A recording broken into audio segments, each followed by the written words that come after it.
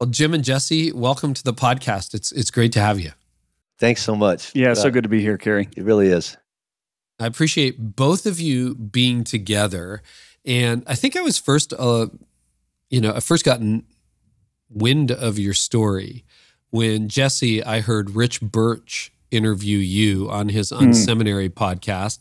And then Jim, I heard Sean Morgan interview you on his Leaders in Living Room podcast. That's right. And it's just a story I'd never heard told before in any church context like this, a story of burnout and coming back. But I think what really got me was the transparency and the honesty behind it. Because often when we tell our stories, we give people the sanitized version of it. We give them the cleaned up version of it.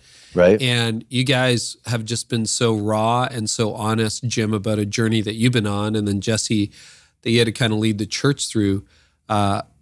I thought it would be great to have the conversation. And then the fun part is, right after I listened to your interview with Rich Birch, Jesse, I find myself like 2 weeks later in Cabo, Mexico with my wife. We're on the shuttle bus being taken to the place where we would have the retreat. And I turn around and you're there with your wife and Jim is there with Robin. Right. And all of a sudden I'm like, wait a minute, I'm just meeting the people I just heard their story of, and this is really cool. So here we are, a and few Jesse's months behind later, you saying, recording. That's Carey Nieuwhof right there. I was like, Carey Nieuwhof listened to a podcast that I was on. What's happening? It was an out-of-body experience, I'll be honest. So that was providential. But so let's give us a little bit of context. I don't want to tell the story. I want you guys to tell the story. So, Jim, why don't we start with you, a little bit about your time at Flatirons leading up to it, and then Jesse, how you play into the story, just to give people context who may not have the context, because I think it's an exceptional story the way you guys tell it. Yeah. So stop me anytime going like move on, because it's like the story is a story. So I came to Flatirons in 2006. This is my first lead pastor gig. So obviously I'm in over my head, and I had 20 some years of student ministry background. And I always say I'm just doing youth ministry for adults because people learn how people learn. So we do keep it pretty raw and real. And when I got here, we were meeting in a strip mall, and we had a staff of about 25. I think my first weekend here, it was maybe 2,600 people. The DNA of the place was, we care about lost and broken people. And I remember coming here, and there was almost a palpable buzz.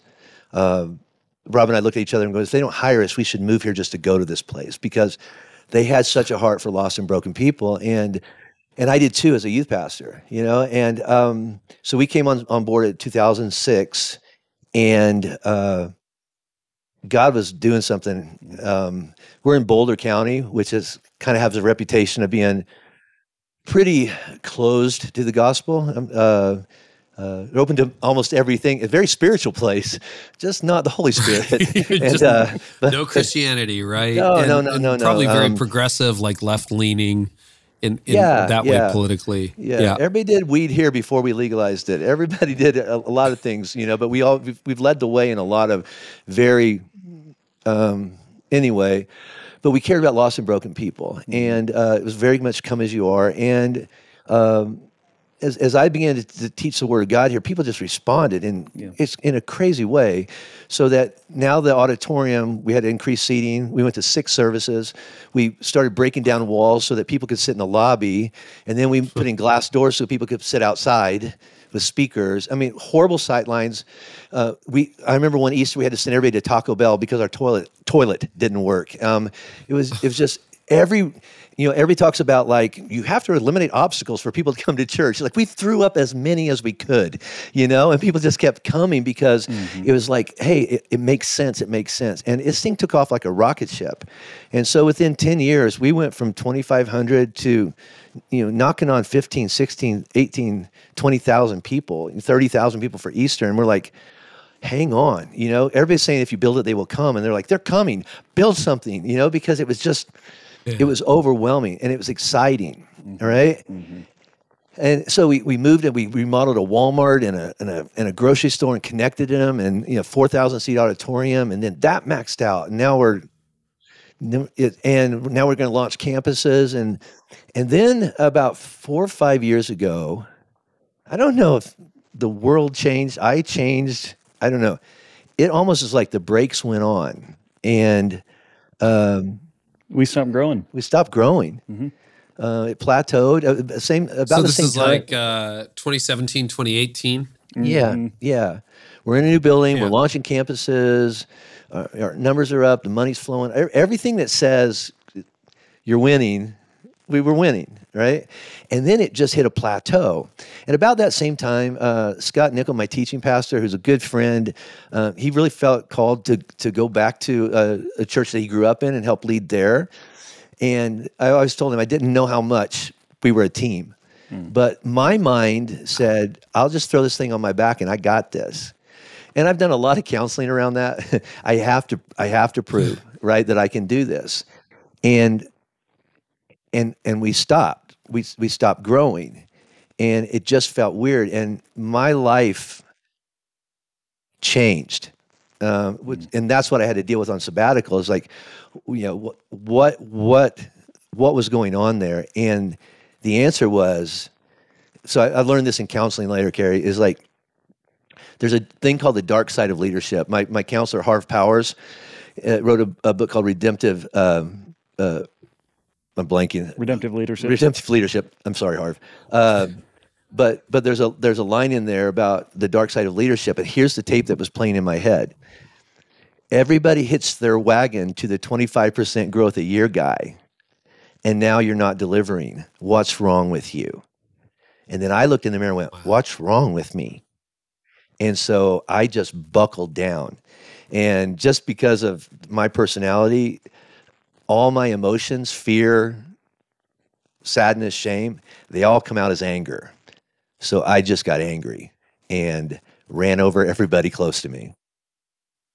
So, and that's exhausting. So it went into a real season of unhealth, which we're going to unpack.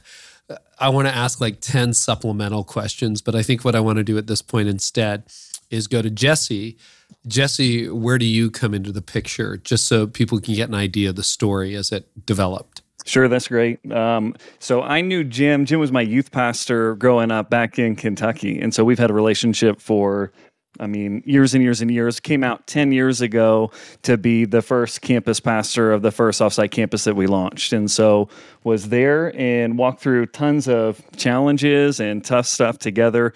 Was a campus pastor up in the mountains for about, 5-6 years. Yep. And then kind of started picking up. We launched more campuses. And the way I say it is, when you're first, people assume that you're best. And so they had me lead the campus pastors. I was just the first one there. And so I led campus pastors. And eventually, in that season of unhealth, joined the lead team right before, as Jim mentioned, he went on his sabbatical. I joined the lead team, I think, 3 months before that. There were 4 people that reported to Jim on the lead team. And so just, it was a rocket ship for a while, and then we plateaued, and then we had all this internal criticism of, like, what's happening? Why aren't we growing? Why are we doing the things the way that we're doing things? And then joining the lead team, I remember hearing all that chatter, and what I would say is, hey, I trust the lead team, and I trust leadership. I trust, like, that these guys, and these are questions above my pay grade. And I joined that team, and I remember going, oh man, now these things are at my pay grade, and I've actually got to have the conversations, and I'm part of the people responsible for it. And so it was a wake-up call for me. And then now, after Jim's sabbatical, about, I think, a year later, I stepped into the executive lead pastor role. Yeah. So you became executive lead pastor exactly when? We're going to get into Jim's sabbatical in a little bit, in the tumult that Flatirons went through. But just to paint this out, when did you step into that role, Jesse? Stepped into that role a year and a half ago, I think. So it was about a year. It was beginning of 2021. Yeah. So as you were coming back, is that right? Yeah. Jim, have I got that right? Yeah. again, not to jump ahead in the story, but coming back, we knew that things could not go back to the structure, the culture, the paradigm, and the dynamics. It was just one of our first learnings when we got into sabbatical, because we had a culture leading up to that, is all blame goes up. It all gets pushed up, and it all lands on my desk. I always say this, is that when everything's going great at your church, who gets the praise and glory? God, right? Yeah. When things are not going well at your church, who gets the blame? Not God, right? It's like, it lands on my desk, right? And so we had a whole culture of, it's the leader, it's the leader, it's the leader. And 5 minutes into, when I'm after sabbatical, and lead team and elders, they start meeting together with staff. And then we brought an outside counselor in. He's like, this is broken from elders to facilities. This is a mess. And when I heard about that, I kind of felt good. It's like, so I'm not the only screwed up one. There's some comfort in that. So let's start to unpack that a little bit. We have you on the executive team now, the executive pastor for Flatirons. Jim, you're the lead pastor, and your church stops growing. What did that start to do to you on the inside, Jim? Oh, I think I can speak for all mankind. You have a voice in your head that says, see, you're not enough. And it was a matter of time till they found out. And so it just makes you question that. And so, and again, I think I can speak for most mankind, is that the way that you compensate for that is you just buckle down and just work harder.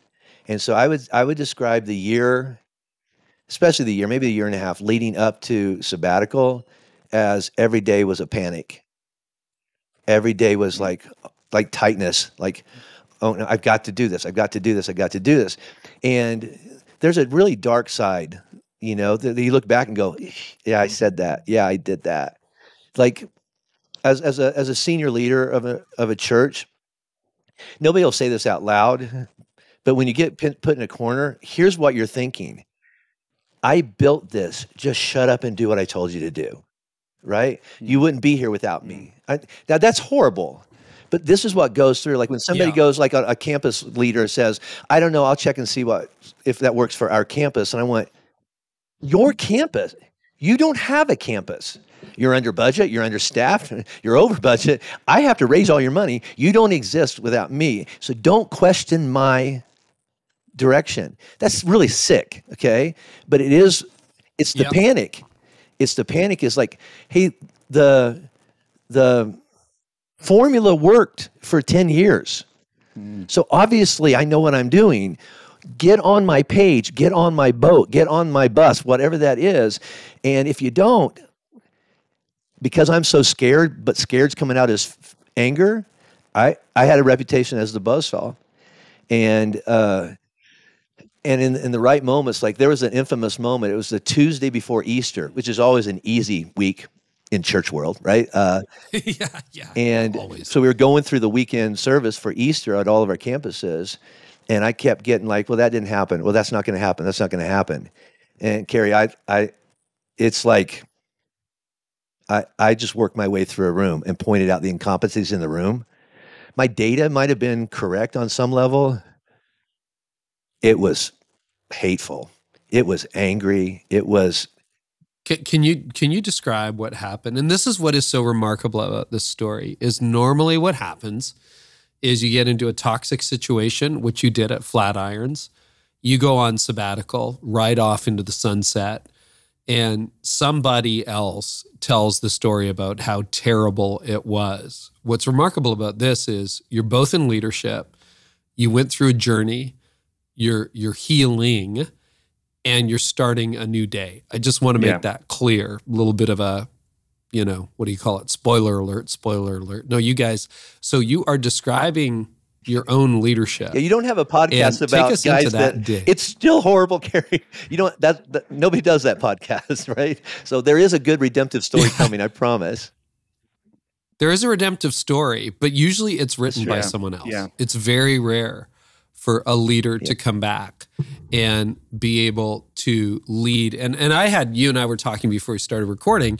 I had a similar thing where I burned out, and perhaps we didn't get to the level of desperation in our church that you guys may have seen in yours, but like I was heading there. I was all of that. And the last 16 years for me has been a story of redemption and continued learning. But I'd love for you to go to that Tuesday. So you're shooting down ideas, or what's happening or you go ballistic on the team? Like what happened? It was like, I remember talking to a counselor one time that I stuff a lot of emotions, and then I put them in a closet, and then whoever happens to be the victim who does the last straw gets the whole closet, right? And so it was years and months of pent up vomiting of emotion. It was like, and you haven't done this over and over, and you've done this, and you every time I ask you to do this, and how about that thing 2 months ago when, I'm pulling stuff out of, and do you remember the time that you did this, and I'm working through, and I'm basically saying, you don't exist without me. How dare you question my leadership, Like, it was... Jim, I remember being in the meeting, and you said to one of our campus worship leaders, it's not your campus. Because you said, well, we'll see if that works at my campus. And you said, it's not your campus, they're my campuses. And we had the campus pastors lined up and the worship team and interns in there. And it was just this moment where, Carey,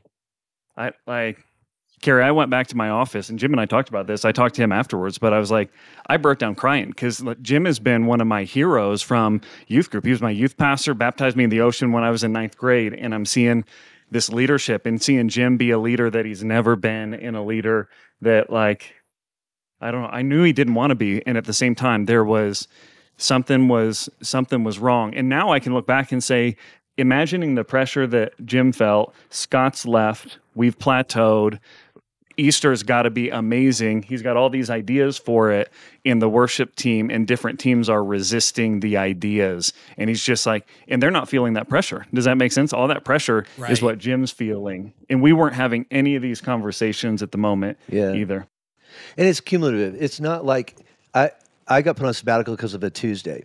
It's like, in this mindset, every time somebody said, or what about this? I heard it as a boom, like you're incompetent. You don't know what you're doing. It's like questioning everything. And so I'm like, just do what I'm telling you to do, because everything, like my identity felt like it was at stake. If this doesn't go well, this is about, you guys are all right. I should ride off into the sunset, because it's a matter of time till they pull me aside and go like, thanks for your time, but you're not any good anymore. Wow. And I've 34 years, right? 34 years, I've served the church, and I've served it well. I got a raise every year of my life for 34 years until that year. I neglected my family for the church for 34 years and got patted on the back for it, right? Now, my family and I have been in counseling, but everything said, the one thing you're good at. My wife is bipolar. I can't fix that, right? I don't know how to parent sometimes. I don't know how to do that. I was in a financial mess in debt years ago, right? I don't know how to do that. You know what I'm awesome at? I can preach, and I can lead a church or a youth ministry, whatever. I'm good at that. And now, the one thing I think I can do well, every voice in my life is saying, you're not that great. And now all my fears of going, then what am I? And what do I have? And so I just lashed out, like, do what I'm telling you to do. And now looking back, it was all fear, but it came out as anger. Because anger isn't weak. Fear is weak. So we'll go there. You got put on sabbatical, which is quite a dynamic in and of itself. But you raised something I did want to talk about, because and some of it's autobiographical. You mentioned identity. How much of your identity was tied up in the growth of Flatirons and the success of your leadership at Flatirons? Looking back on it now and knowing what you know now, how were your identity and success entangled, Jim? I think it'd be easier to have said, what wasn't? What wasn't connected to that? I don't know. that was the one thing I could say, like, I know I do this well. Look at the numbers. Yeah. Right? Look at the baptisms. Look at the growth. Look at the influence. Look at the staff count. Look at the, and just it's the ripple, like, and it came back to I'm good at something. I'm really good. And then when all that kind of like doesn't happen, it comes back in going, then where does that leave me? Who am I? What am I? Like, what do I have left? If I'm not the lead pastor at Flatirons, and Flatirons isn't as successful by all the measurements that we all measure church's success by, then I don't know what I have left. I mean, I knew my wife loved me. I knew my kids loved me, but I'm talking about that core part of me. And I could preach a sermon that answers this for everyone else. Yes, yes, and you probably Your identity is in Christ, did, right? And I'm created in the image of God. Blah blah blah blah. Yeah, but what if you think other than my family, this is my other love, and it doesn't feel like it wants me anymore because I'm no good at it, and so I am in a panic, just trying to make it work again. I need to make it work again. And you can't operate from that. It's exhausting. And then it spirals. And so I began to withdraw from the staff. Mm-hmm. Like, I traveled more. I went on trips with my friends. I had some staff people that I'm gonna say I abused. Here's what I mean by I used them almost as hitmen. Just go take care of this. Okay. Go do this. Yeah, right. So I didn't. You didn't kill anybody. You didn't kill anybody. Thank you. I thought about it, but yeah, that's probably for later. But I can't go to jail for that. Can I, for saying that? So. Anyway. No, it was like I used people, and out of their love for me and trying to honor me and respect me, they would do anything I told them to do, and they just went out and just took people out of the knees for me, and they were hitmen. It's like because Jim said so. Yeah, and I'm kind of his strong arm. And I would say at the time, the staff, the leadership team, everybody was pulling back from Jim as well, and so it started this kind of cycle of Jim would pull back, so the staff would pull back from him, and Jim would pull back more, and the staff would pull back. And so eventually, Carey, we had people who would look at me and say, well, Jim's not my pastor. And they work for the church. They pulled a paycheck from our church, and at the same time, they would say, Jim, he's not my pastor. And so there was a lot of division amongst the staff as well, a lot of resistance that I think Jim would look back and say, well, this just proved my point, right? Sure. So let's pick up the story. You got put on sabbatical. You had that terrible Tuesday, again, before Easter, irony of ironies, right? The time we were supposed to be celebrating the most is this bad day in church history, your history. What happened next, Jim? Oh, after that, because we had a great Easter. We had record numbers, and it was like, yay. So it reinforced. There you go. Everything I did. There it is. See? Right? It worked. It worked. They all towed the line. They got their crap together. They pulled together what I had asked for, or whatever that is, on a certain level.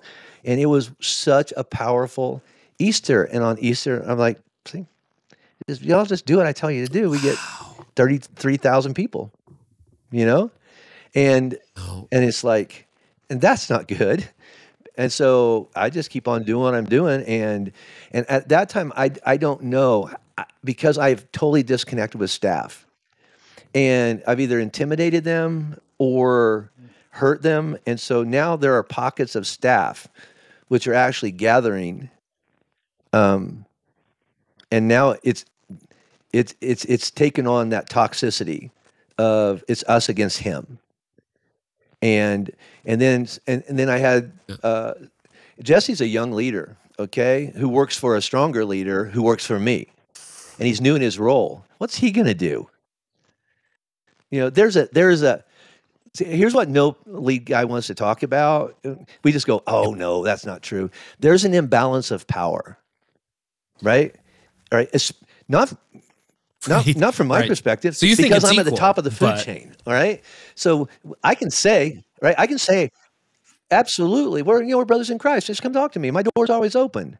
Come on. No, I'm not going to walk into the principal's office and ask a question and look incompetent or insubordinate or have him do what I heard he did to somebody else. It's just not going to happen. So it doesn't matter what Jesse's witnessing as a junior leader in our organization at that time. He's not going to push back against me right? And so now pockets of toxicity are starting to take place. And we start doing things like anonymous staff polls, right? And surveys and best workplace practices and all those kind of things. And the information starts coming back in. And because this is how scared my lead team was of me. They had the results of the staff survey for 2 weeks and didn't give it to me until Memorial Day, Monday night. They emailed it, my XP emailed it to me and said, I've held on to this for a couple of weeks. It's pretty bleak, and I was nervous to give it to you, but here it is. And then 30 minutes later, the chairman of our elders says, we need to meet with you in your office tomorrow morning at 8 o'clock. And at 8:30, I was on sabbatical. Just to timeline this is in 2020, 2021? When was it? Yes, this is 2019. 2019, Memorial Day, 2019. Yeah, everybody talks about 2020 and COVID just being hard. 2019. COVID was like vacation. So in 2019, so you've been in decline, you kind of resurrect things, you have the best Easter ever, and then they walk in and go, Jim, the jig's up. Yeah, I'm up at the cabin with my wife, and I get this survey, and I kind of glance at it, and then I get a text message from our chairman of the elders, and I'm like, okay. No. And I didn't see it coming. I didn't. And so I walk in the room and it's empty. I'm like, okay, I thought we started at 7 or something like that, or 8. And then the door opens, that door right there opens, and in walk all my elders and walk in my lead team in a single file. They circle around, they all have envelopes in their hand. They sit down and they start reading that I'm on sabbatical. And they start using words like unhealthy, exhausted, we're worried about you. Here's a list of things that we're concerned about. We're going to put you on a 6-month sabbatical. You'll have 0 contact with the church, 0 contact with social media. You and your wife are going to go to this marriage camp. It just went on and on. You're going to get medically, we want you to do all this kind of stuff. And in 2 days, we have tickets booked for you and Robin to go visit one of our best friends down in Mexico City, who's also one of my spiritual directors. You're going to go to Mexico City for a week. And I'm like, what? And I didn't fight it. I couldn't breathe. Yeah, like, I've seen this show. It's called Intervention. They all walk in with letters, right? Circle the table, and then your butt's on a plane to rehab. All right. And I'm like, what's happening? And like, yeah. And I will say this is like, it's the first time those words were ever spoken to me. We're concerned about you. We think you're exhausted. You're unhealthy. That's the first time those words were ever spoken to me. The closest thing was Jesse came into me after that Tuesday pre-Easter meeting and went, that was wrong. That was weird. And of course I didn't really listen. And that's what people ask me all the time is like, would you have listened to anybody before you went on sabbatical? And I don't know. I don't know the headspace I was in. I don't know that I would have listened to anybody's coaching. We did sabbatical. If we write a book, the elders and I, if we write a book, our book would be how not to put somebody on sabbatical because we did everything wrong. It was the right thing to do. And God used it for great, but we did everything wrong. So looking back, and even in our personnel stuff today, in current day, and we talked about this on retreat earlier this week, is I don't know how I responded, but it would have been really helpful for them to be able to look back and go, no, we talked to you here and here and here and here. And when I would articulate, like, how am I unhealthy? People would just say, well, you just are. Well, how long has this been going on? Up for a while, right? And all of a sudden, I'm just cut off from the church and staff, and it's like, don't come back in the building for 6 months. And you're floored. So you did not see it coming. No clue. No. Which is probably why I didn't fight back, because all my emotions come out as anger. I couldn't breathe. I'm like, I was just like, okay. And I went home and just sat on my couch and just broke down. So looking back, like, you know, you got a lot of hindsight now, and we're going to get to that. But if you had met you, like, what were you thinking that day? Were you thinking, good, I got it back? Like, we just had this record Easter. I got control of this thing. Like, what was your level of self-awareness? Did you realize you were inflicting the damage that you were inflicting? I'm just trying to get a sense, because I think a lot of us, you know, my burnout, I did have people come to me and say, hey, you're going to burn out. And I'm not sure that this is the healthiest type of leadership for our church right now. And I just ignored it. And, you know, then I burned out, and it was like, oh crap, here we go. And, you know, I've spent the last 16 years reconstructing, rebuilding leadership and my understanding of it. And, you know, here we are. But I would say my self-awareness was fairly low. Like, I kind of knew, but not really. What about you? Like, did you know that you were unhealthy? Hindsight, yes, of course. In the moment, yeah, it didn't matter. I still had to perform. Does that make sense? It's like, I can't even entertain that I'm not healthy, because Saturday night, I have to walk up 6 steps, turn right, and face cameras. And nobody gets paid. Nobody gets health insurance. Nobody makes their mortgage if I don't walk up 6 steps on that steps, turn right, and deliver the goods. And everybody kind of knew that, so they didn't want to mess with the formula. Because when I say that we plateaued, we're still in the teens of thousands. You know, we're still rocking and rolling. Yeah. The people in the church, they might have sensed and going, he's talking kind of angry up there today, you know, but it came off as passion. But people on staff that was sitting there going, I know what he means by that. I know what he means by that. But the truth is, every blame got pushed on me, but also the responsibility of carrying the place got pushed on me. And so it didn't matter if I said I was unhealthy or not. I still had to show up Saturday night and deliver the goods. And so there was no margin for even to go. There was no margin in my life for any type of self-inventory. I was always just reacting to the crisis around me and sermon prep. That's all it was. And it was exhausting. You said something really interesting that you just snuck in there, and I want to go back and revisit that you felt the anger, but it comes across as passion. I think there might be more truth to that than most of us want to admit. Especially when I say over and over, hey, I'm not angry, this is passion.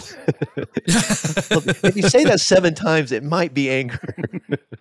Right? Yeah.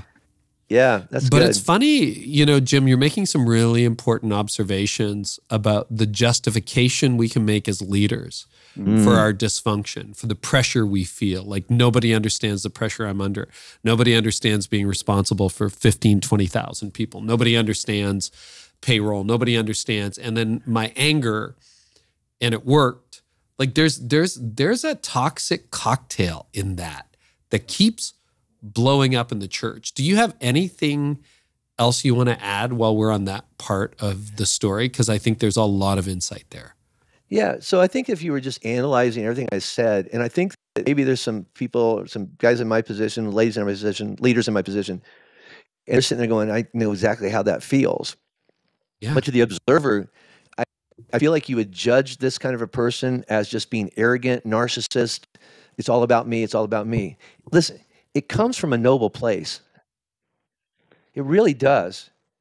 In the moment, if I don't do this, not only does this place falls apart. How many people go to hell, right? I mean, this is this is the body of Christ, but God's dependent upon me, and I am not delivering. And so you guys got to help me deliver, because I'll let God down, I'll let people down, souls down, all this. It comes from a noble place. And so it sounds like I'm the rock star here. I'm the one making hay. I'm the goal, right? And it's like, and it's a really fine line, but it comes from a noble place. None of us got in it to be rock stars, right? But then you have rock star pressure on you. right? And so You it's do. like you get lost in there sometimes. And so I just want to say to the person out there going, I feel that, sure, I feel like everybody's dependent upon me, right? It comes from a noble place. I'm not letting us off the map because it comes Yep. out really bad, but it starts, and we keep on trying to go back to, but I'm trying to serve God here. I'm trying to Yes. serve people and love people well, right? And then the more it doesn't feel like it's working, the more you panic. And so it spirals. Does that make sense? You feel trapped, don't you? Oh, it does gosh. make sense, Jim. And lonely. And I think, for argument, yes. So for argument's sake, there are definitely probably pastors who got in it for all the wrong reasons, and it was a personal brand building thing or whatever. But I think there's way more noble purposes, good heart. They're surprised by the growth. They get trapped by the growth. They feel the pressure. All the toxins rise to the surface, and they come out. And you said it was lonely. What were your friendships? When I was in ninth grade, my dad got fired. He was a pastor. He got fired. And so what goes in my computer is, don't show your weakness, man, because they will use it against you. Like, everybody in my atmosphere works for me. Right. They're an employee. Who am I going to look at and say, I don't know if I'm doing this right, or I feel like I'm failing, because then they all work for me, and it's like, where do you go? And there's a certain level you can say to your wife, and then she's going like, are you okay? Are you going to, like, are you right? And so it's like, you just stuff it in, and like, I can't show that I'm afraid. I can't show that I think I'm failing. I don't know what to do. So I'm just going to panic and plow on. And it escalates. Trapped is a word I think you use. Yeah. I'm trapped. I can't get off this thing. And God took me off the treadmill on a Tuesday morning, kicking and screaming. I didn't fight back in the moment, but I found my legs. Patient. Yeah. And we'll talk about that. I want to talk about what it was like to get that intervention. But I want to ask this question, and then I want to talk to Jesse for a second. Had the elders not intervened that morning, where would this have gone? Where would the dominoes have fallen? Would you have had an affair? Would you have blown the church up? Would you have imploded? Like, what would have happened? Oh, wow. I think staff would have quickly just started exiting, and then I would have spiraled more. And then I think all the things that you just mentioned are possible for any man. Because I could say like, no, I've never done that before. Like, but nobody ever had had the affair, got the DUI, did the whatever. Right? Nobody planned on doing that. But in that panic, Correct. You're just not sane. You're just not thinking right, because I think you used the phrase earlier. What was I thinking? You're not thinking right. And so your entire compass is off, right? You don't know where north is. And so I don't know. I think that the way I am wired, Carey, I would have said, if I can't win there, then screw it all. I'll win over there, and whatever that would take to go like, see, you are enough. And there's a list. And there's a list of pastors that we can all name, just start checking off one after another, going, yeah, they were failing there, therefore they went over there.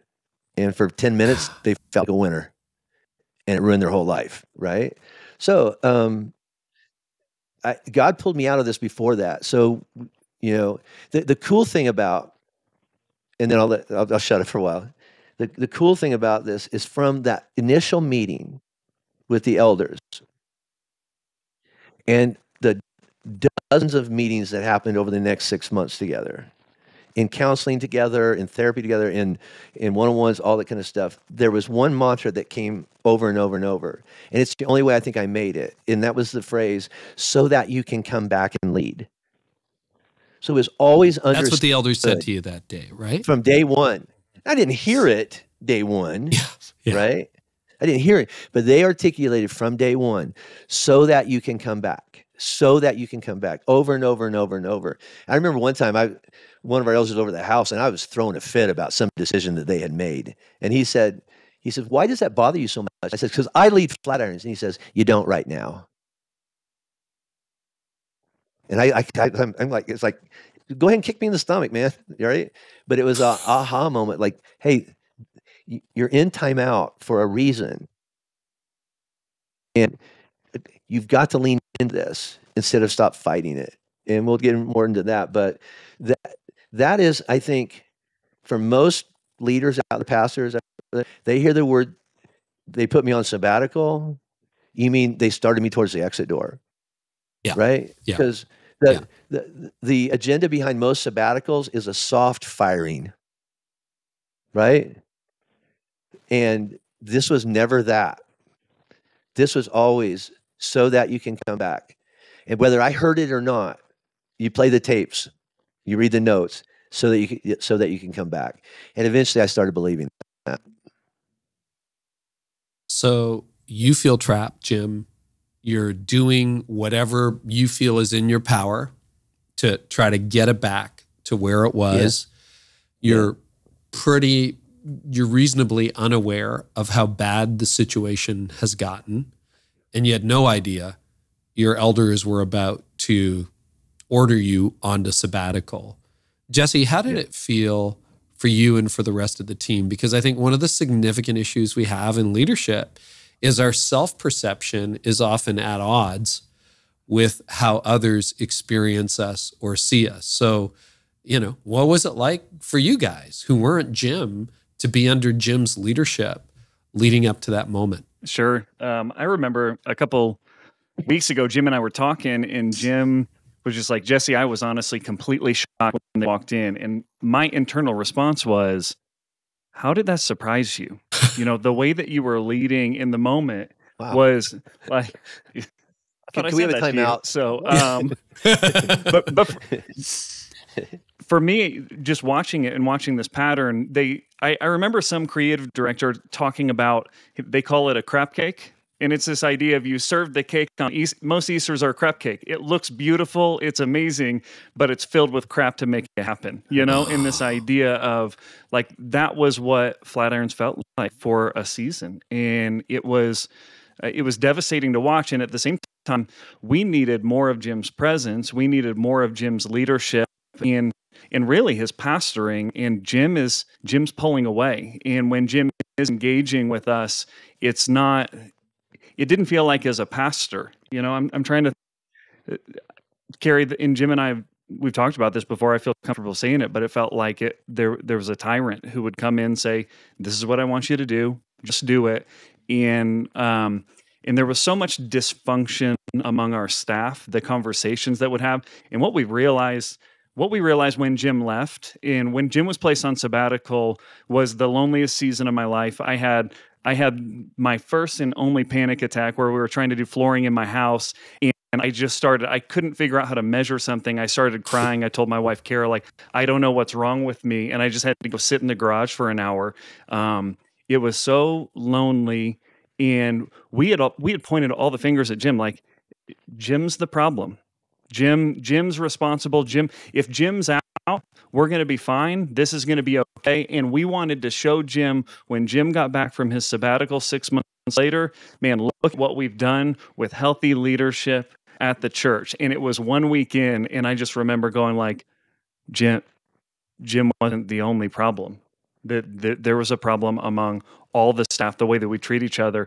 And there was this pressure that was on Jim that was now on me and the rest of the leadership team. And I felt a fraction of the weight that Jim was feeling in that moment. I was like, oh, this is what it feels like for Jim to carry what he's been carrying in the weight of the organization. And man, it was lonely. And when I found myself leaning into controlling people, that's when I know something's unhealthy. There's that book, Love and Respect. Jim and I were talking about this. Love and Respect, they say typically women need love, men need respect. If I can't get your respect, I'm going to try to control you because at least I get what I want done. And respect for me, ultimately, respect can be earned and deserved. What I really wanted underneath that respect was actually love. I wanted people to just love me for, does that make sense? For not for what I did, but just for who I am. But when you're in a certain position of leadership, everyone relates to you, not in a I love you unconditionally, but there is a little bit of I love you because of what I expect out of you, or because you act a certain way, or because I rely on you. And so that period was a period of loneliness and stress. And honestly, like, Carey, to be honest, there was also a little bit of refreshment to go, man, we're getting to step into leadership again and make some decisions that we weren't able to make at the time beforehand because Jim was making all those decisions.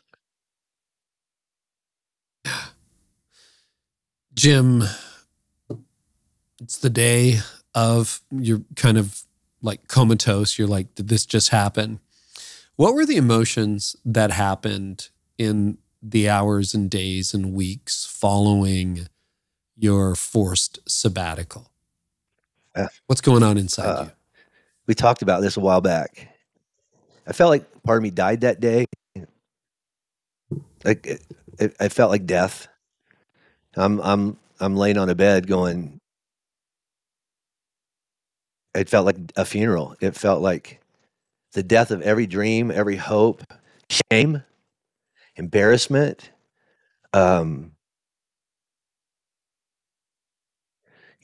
Throughout sabbatical, people ask, "Did you ever think about quitting?" And it's like there's fleeting moments of like, well, right? But I never felt like quitting. My biggest question is how do I ever go back and face everybody? And it's like, what Jesse just said.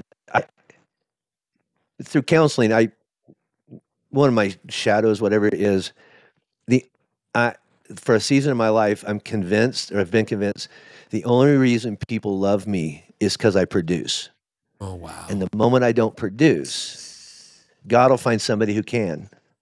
And he'll just move me out, and they'll just move me out, and then they'll bring in the next widget to do what I do, And that felt like, yeah, God, you're just moving on, right? Church, you're just moving on without me. Thanks for your time. Bye. And I felt like death. My wife didn't try to fix me. She just listened to me and held me. She didn't say like, well, have you thought about this? She didn't give any suggestions. I couldn't have heard him anyway. She just was with me, and James and Aaron down in Mexico City, where we ended up with, he looked at me and he said, Jim, I don't care what you've done. I love you, and I'm here for you. And he didn't know any of the details really at that point. I just needed unconditional love and some safe space. It's weird. I showed up in Mexico City, and they were starting a new cohort, and the guy that was leading the cohort is a missionary from Spain. I didn't even want to go to church, but they told me that come over. It's Mexico, so everything's on different time, right? Come over at noon. The church will be over. It meets at their house, and we'll have dinner, and then we'll go on with the day. And so we got there at 10 after 12, and church was just starting. And I'm like, great. All right.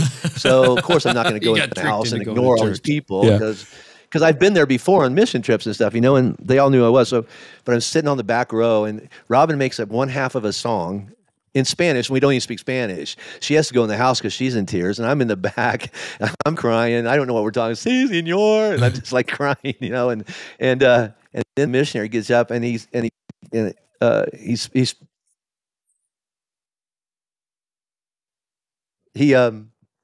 wow. He teaches on Matthew 11.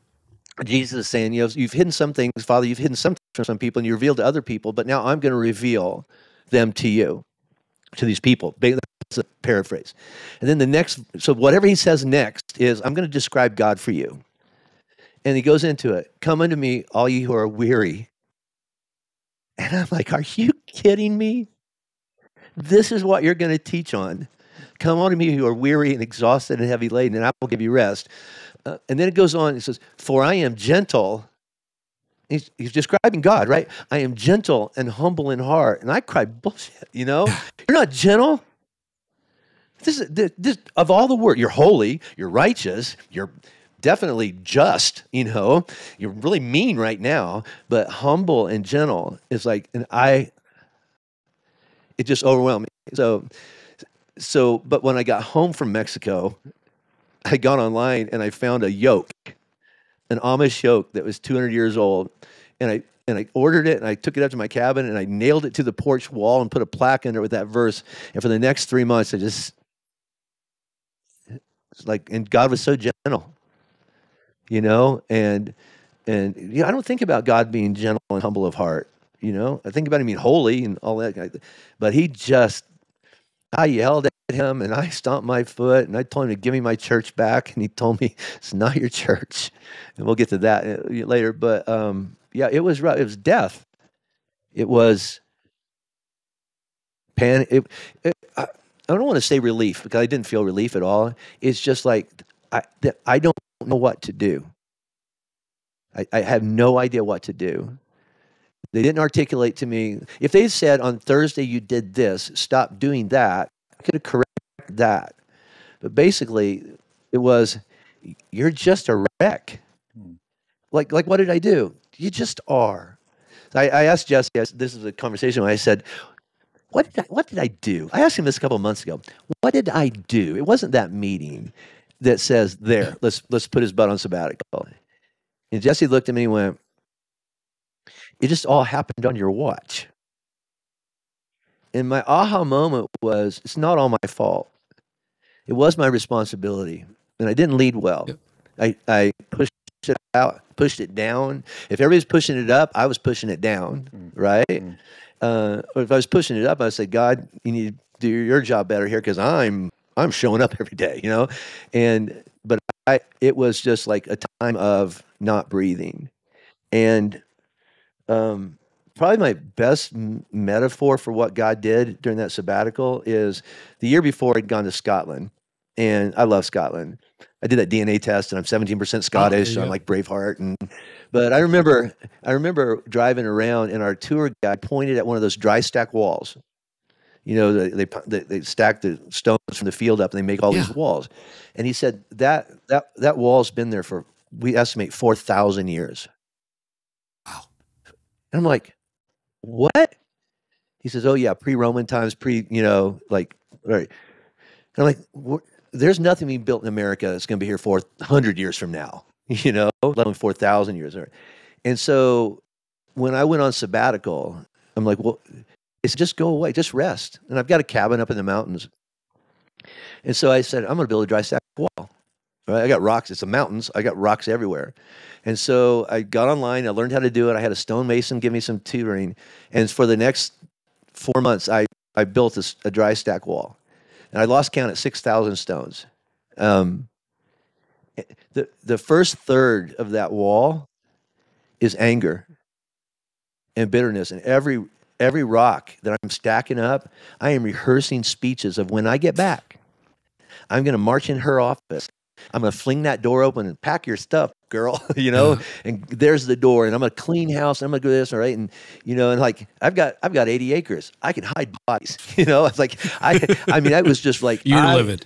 I know what right. And then that middle 2 months, that's when I really started leaning into my work. And started having some listening to God and listening to some spiritual direction, really digging into my counseling. And then those last 2 months, and the last third of that wall was about grace, asking for and extending grace. And the best picture I have, because there was no plan. After the fact, we found a great sabbatical and counselor. After the fact, we found out that the whole organization is broken. After the fact, we realized that we don't even have a governance structure. We don't know what the relationship between here and here and here. We learned all that was after. There was no plan, but God obviously has a plan. And my 6 month sabbatical looks like this: the first third, descent. I'm stomping my foot and telling God, not a good God, and those people are not good people, and it's descent. I was addicted to Flatirons, and he pried it out of my fingers, right? He took it away from me. And again, I stomped my foot and told him, give me back my church. I did my work in the middle third, and then started reading that last 2 months. I had healing to do with my family. That I'd injured my kids in our relationship, I did that. I wasn't paying attention to it. Wow. I in a relationship with friends. As a matter of fact, I looked around and went, I don't have any really. I don't miss anybody. I just do church. Like I don't miss anyone. Right now, I can say that there are a few I would, but I remember listening to Young Guns. Brad Lomenick. Yeah. Brad Lomenick talked about his 8. And that was like, who are the 8 guys you would, your pallbearers? Oh, yeah. And I came up with 3, and the rest were for me. And it's like, that's not good. Aha moments, though. The biggest learnings from that. I'm jumping ahead. So, do you want to stop?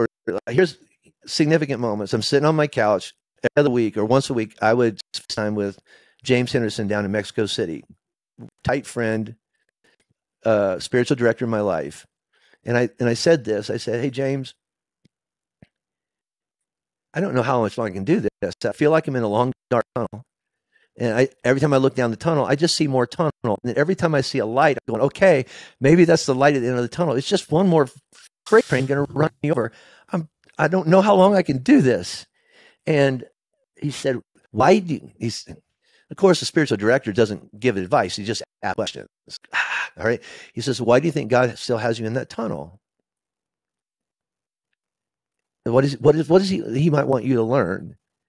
And it's like, I'm trying to fight my way out of the tunnel, which is a control issue.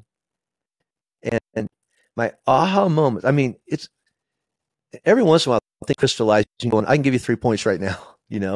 This is one of those weird things. It's like, I know what God's trying to teach me. This is not my church. It's his, right? And I was operating like, this is Jim's church, and everybody works for Jim, right? So this is not my identity. I'm not in control. Control is an illusion. I don't control 99% of my. I don't think I control 1. I try to stay in shape, but if my self is crazy and start dividing, it's just going to do it. I don't care how much fiber you eat, right? I might make it home tonight if I drive careful, but I'm not in charge of this coming at me, right? I've tried to have a good relationship with my kids, but they have their own journey with God, right? And so control is an illusion. And the more I try to control things, I find out, tell myself I'm trying to help people, or I'm trying to get us to a place. It's me. I like being a savior. I would never admit that, bailing out your kids or fixing everybody's problems. You want to say it's for their good because I love them. No, you can be savior, and that feels good, right? There is one savior, and that has been built, and I ain't him. So control is an illusion. And the big one for me was, at the end of the day, all that counts really is me and Jesus and me and Robin, because that's what it's supposed to be. And I would always, I've never had an affair with a person. I've had an affair with the church. She's a really sweet mistress, and she makes me feel good. And she tells me I'm awesome. And all the other parts of my life are failing. She's sweet. One of the reasons I'm so grateful to have this conversation is because there are literally hundreds of thousands of people who are deconstructing their faith right now. And I think in some measure, it's because of the kind of dynamics that we're talking about in this interview. And I'm so grateful for your just absolute transparency on this. But I want to talk to both of you about deconstructing the church leadership culture that produces the kind of toxins that you felt in 2019, that I've felt at different points in my relationship, like with a little bit of distance in it now. How do you think you got there? How does a growing church get that unhealthy? And we hinted at it a little bit, but and then I did definitely later want to talk about like having a healthier culture. But I'd just like to exegete that a little bit. Like what are the ingredients that allows us to I think genuinely lead people to a relationship with Christ, but doing it in a way that is very un-Christ-like and treating people around us in a very un-Christ-like way. And I say this as somebody who has felt those tugs myself. Looking back on it, one thing is I don't think we ever tapped the brakes when it came to growth at Flatirons. It wasn't, we were never like, oh, let's try to grow until the very end there. It really was, growth was just happening. We got to respond it. So yeah, let's add a service. Yeah, let's do Saturday nights. Yeah, let's add campuses. Yeah, let's add staff. And I mean, our campuses, that's what everybody was doing at the time. And so we had... You never heard the seminar on you're growing too fast, slow down. You never heard that. That was never a seminar, right?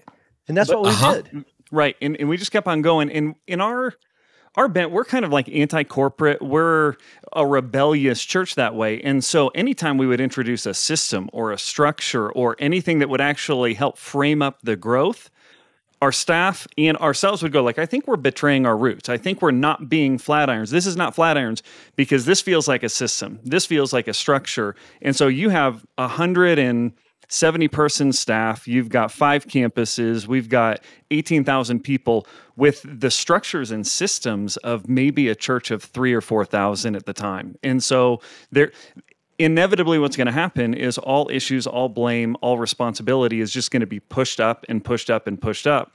And really was going to rest on Jim's shoulders to say, okay, this is on you. Let's hope that you produce. And if he didn't, or if he produced in a way that we didn't like or didn't make us feel good, then we would say like, oh, there's got to be something wrong with Jim. And when Jim went on sabbatical, we realized, man, there's issues with all of us at the time.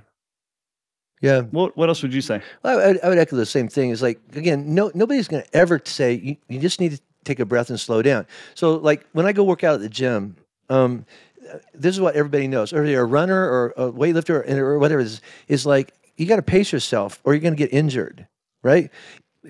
Long-term, small gains long-term, not one big gain. You're not going to work out on Tuesday and all of a sudden look in the mirror going, wow, I can see a difference, right? Look what happened to me. Yeah. It's 500 Tuesdays, right? And then you go like the cumulative effect. Otherwise, you're going to strain. They were putting weight on the plate and we were straining, but we got the weight up every time.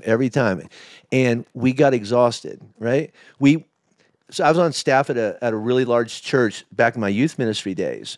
And we went from that, hey, the whole staff's in the room with the lead pastor around the table telling jokes, going on staff retreat, playing, sports, all that kind of stuff.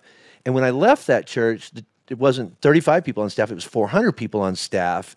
And there was an inner circle and there was a next circle and there was a next circle. And it got really, really corporate. And so, and the lead pastor was in a tower somewhere, right? So when I became the lead pastor here, I'm like, I don't want that. It changed us. And so the reality is, it sounds noble to go like, hey, we're as intimate and fun at 175 staff as we were at 30. First of all, Jim, that's because you're not one of the 175. You're one of the 5. So it still feels cool and intimate to you. Everybody else is frustrated because they don't know what's going on. When we were 30 people, and I had an idea on Thursday or Friday for the weekend service on Saturday, Sunday, we could pivot like that because everybody was like real close, right? Now it's like if I pivot 10 days out, it's like, remember that game you used to play on the playground where everybody holds hands and the guy on the end swings all the way out? I turn left and it's easy for me. The guy on the left's going 75 miles an hour and he's like, ah, right? And to me, it's like, isn't that a rush? No, it's not a rush, right? Because they're going home and telling their families, oh, I'm not going to be home this weekend either, because I didn't know the dominoes. So communication was bad. And I think that we didn't guard our culture at all. No. In the early days, the culture just naturally grew up and grew in alignment. But when we stopped growing, when we were so big, our culture overgrew. And we've always been, we'd say like a fun staff and raw and real. And it overgrew into we're raw and real, which means say anything that you want about anybody that you want, and you're not going to get in trouble for it, and you're not going to get corrected, or have fun at other people's expense. And so our culture overgrew, and that was something that we had to correct, and we've been doing a lot of work on it, is pruning our culture back to be really what it was in the beginning, and then what it grew out of. Yeah, we called our culture raw and real. Carey, it was sin. And then we'd called sin is foxhole humor, right? It's just what we do to cope with the stress and like that. It was sin. Like, I think that, and I hate to say this as a dad of a daughter, I wouldn't have wanted my daughter on this staff. A young, mom on this staff. I don't know if she would have felt safe because of the humor, right? Wow. And I was right in there with him. I was part of some discussions going like, are we even saved? And it's like, oh, no, it's just our culture. We're just being raw and real and stuff like that. It's like, no, it was sin and it was gossip and it was divisiveness and it was destructive and it was, and by that, I'm like, I don't think anybody was intentionally divisive. I think it was just like, there was no unity. Does that make sense? It was like every man for himself. That might be a better word. It was destructive, but we never would have called it that. We would have gone like, it's Flatirons. We're just we're a church for lost and broken people, and we don't want to, And so we were so non-confrontational. We were so non-confrontational at the moment that you would not call people out on talking about somebody that way. You would not call somebody out on they've got different ideas for ministry or the direction we should be headed or for leadership. And so what ended up happening was we had 100 different opinions about this is what Flatirons should value. This is how Flatirons should do ministry. And so we were all working in opposite directions. And that's one of the things that I think was frustrating to Jim, but also just held us back from making progress, is that we were all going our own directions. Yeah. So the cynics and the deconverted and the critics would perhaps argue that growth and scale and size almost always has an element of toxicity to it, or a lot of toxicity to it. I'd love your take on that. Like, do you think it's inevitable that when you grow, you become unhealthy, that church growth is basically just a cancer? Or do you think it's possible that health and growth can coexist? I think if health and growth don't coexist, toxicity is inevitable. I think that, remember when you were in junior high and you had a growth spurt and it just hurt? You just hurt, okay? And so it's like, I think there's a reason why God says you can only grow so fast.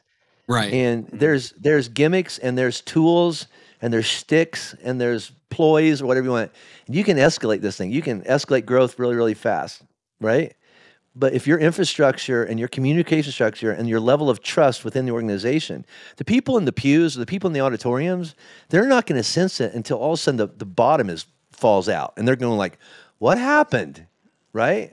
Most of my church didn't understand why I was on sabbatical. Sure. I mean, there were all kinds of polls out there. There were podcasts, the over-under, what really is the story, and is Jim coming back? And I think I was in Vegas. I was betting line in Vegas. Like, what's it's like the rise and fall of Jim Burgen. It's like, listen, you put that soundtrack in anybody's story, and they're just a demon. But you probably have to edit that out. But I'm sorry. But let me jump ahead. So we're now a church of 10,000. Post-COVID, right? That's directionally, that's where we are going, right? And that's huge. That's bigger than the town I grew up in, okay? So it's not like we're just that. I mean, this is an enormous church, right? Yeah, it is. And we have a staff. What's our staff number now? A little over 100. A little over 100. Less than half of those were pre-sabbatical. We now have a staff culture that, I'm going to say, is it totally healed? There's still bits and pieces, but the way that we do governance now around here is we have definitely ends that we're going for. Like, we would like to see people be baptized. We'd like to see people take spiritual formation growth. We'd like to see these people engage. So we have those normal ones, but now on one of ours, every year we're going to be measured on staff health. Because staff health, this is going to sound really bad, and everybody will have to get counseling around it, but staff health is as important as baptism numbers. Sure. Okay, right? It's more important than attendance numbers, because if Satan was really smart, he'd grow your church really, really big and then take you out of the knees, and then the domino of ripple effect takes out thousands more, right? Does that make sense? I think that's I think big church, small church, they can be healthy, they can be unhealthy. I just think that when a big church is unhealthy, man, it causes so much damage. And we still reflect on relationships with people that I had. Like a friend of mine, he's on our staff right now. He asked, I had a pastor, I grew up in a pastor's home, and he just said, hey, how did you grow up and want to go into ministry? And I was like, I had a great dad, great pastor, and I didn't experience church hurt. My dad didn't pass along his church hurt that he experienced by being a part of a staff onto me. Sometimes people, they cannot help passing along church hurt to their kids. You get fired from a job immediately, unjustly. You're kept poor for so long, different things like that. But I just feel like, Carey, there are probably dozens of people that look back on Flatirons and look back on their time at Flatirons, and it has caused church hurt and damage from being on staff here that we can't get back. And I've tried to make some amends with that, and I've tried to do my best to repent of the ways that I contributed to it. And at the same time, what we can do moving forward is say we can't go back to that. We have got to be different moving forward. But that's part of our story, is that there are going to be people that point to me and point to Jim as part of their church hurt and deconstruction story. And I don't know, man. That's a struggle for me. Well, that's honest and that's real and that's vulnerable. And I think you raise a really good point. There are dysfunctional small churches, toxic small churches. And there are unhealthy mid-sized churches. And and this is the remarkable part of the story. And this is the hope. And this is one of the reasons. I mean, you did come back from sabbatical and you are still leading Flatirons.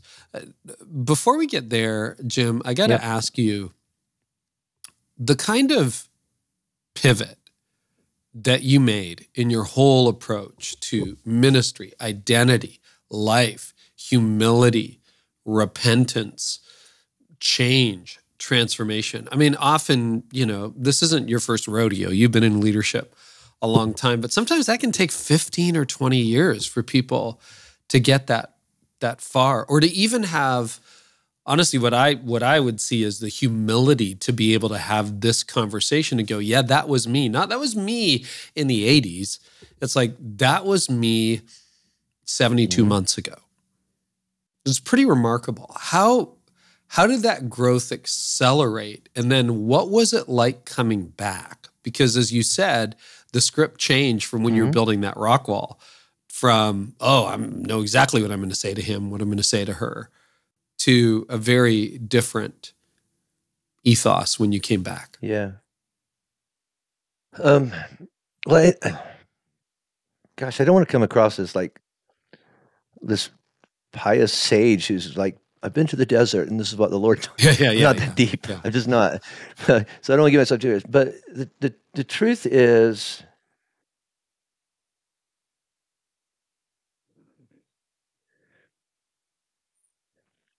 Flatirons wasn't my problem. I was my problem. Okay? I used Flatirons to medicate my problem, right? Am I enough? Am I okay? Am I sufficient? Where's my value? Like, am I successful? It's like those are questions that can't be answered by that. And so until I went, not my church, not my identity, and I got to get my priorities back in order, and that is I got to run after Jesus and my wife. And Flatirons is on the list because it's not important, but it's not the defining thing of my life. Now, once I turned that corner, again, I don't want to paint myself And I came back and I was like, by golly, let's just all be collaborative and let's all just hold hands and what do you want to do, all right? Because at the end of the day, I still have to walk up 6 steps, turn right, and face tens of thousands of people with millions of dollars of equipment. It's like, and pay the bills and all that, right? So, but the difference was now I have a truth to go back to that says, that's not who you are. That's not where you get your value. You don't have to control that. You have to release that. You have to play a longer game here. And in the early days of a church, and we basically, when I got here, we restarted this. The DNA was the same, but we had to restart it, okay? So the guy at the end of the table in my position is the creative force, right? For the most part, right? Hey, I want to see this. This is my vision. This is my paradigm of ministry. This is like, hey, this is what I want our ethos of culture to be. He's the driving force. But a certain point comes that if everybody's just looking at the end of the table for that, then that everybody else's creative vision atrophies. And now they just look at you going, just tell us what to do, right? And so if you raise your children that way, my children can't make a decision without me. They still live at home in their 30s and 40s, and I still have to give them an allowance. Then that's not because they love you, because they've never learned how to be an adult, right? And it's like, so in parenting, you go like, I'm going to let my kid do this. This is not exactly how I would do it. And I'm not going to let them fail totally because there's too much at risk. There's too much at stake, right? But if I'm going to let them fail, I'm going to let them fail forward, all right? Because they'll get more muscle and they'll get more development, all right? And eventually, now they're a contributing force. I think I speak for every lead guy out there. We have confidence that we can walk up those 5 steps, turn right, and deliver the goods. We have confidence that God has gifted us, or else we wouldn't be leading this, okay? But what we have to submit ourselves to is that just because we have good ideas doesn't mean it's the best idea. And if we would throw our idea out there and then cultivate a culture where someone goes, hey, can I add to that? Or can I tweak that a little bit? And not feel like, what's wrong with my idea? It's like, it leads to a better idea. It does. Now, a lot of times we come back to my idea because I've been doing this longer than most of the people in the room have been alive. But I would say many, many, many times, I can sit there going, and then I have to call this out as the senior leader. I like your idea better than mine. And then they go like, huh? What? It's like that's because I don't have to control it. I was at a retreat yesterday with my lead team and my campus pastors, right? And we had the Post-it notes up on the wall. Here are the issues. Here are the ideas. Here's the vision. Here's this, right? And I'm sitting there going, and at the end, we were debriefing the day. I went, there is a day. Because there were a lot, I had a list in my head of, this is new information to me. I didn't know that happened because I've been on a 6-week break. I come back in and I'm going, I didn't know we hired them. I didn't know we fired them. I didn't know we were going to have that. That's an event. I'm speaking at it. Well, good to know. I'm keeping all this in, right? There was a day when I would have looked at that list and I would have started shooting it down because it wasn't my idea. Oh, wow. It really was. Because I had to be perceived in my mind as the senior leader, right? And now, like, I'm going, that's awesome. That's good. Or like, help me understand. I think we ought to do that. Help me understand. And so that's because of that. My identity is not at stake anymore. And I'm trying to develop leaders, right? This guy right here, I don't want to, every time I talk about Jesse, I just expect he's going to get recruited by every church in America. So he's off limits, okay? So I couldn't have come back without him. Without us having a really, really hard conversations about, like, I looked at him a few months ago and I said, if you screw me, I'm going to clean this up for your podcast. If you screw me over, I don't have another one in me. I'm choosing to trust you. And I do trust him.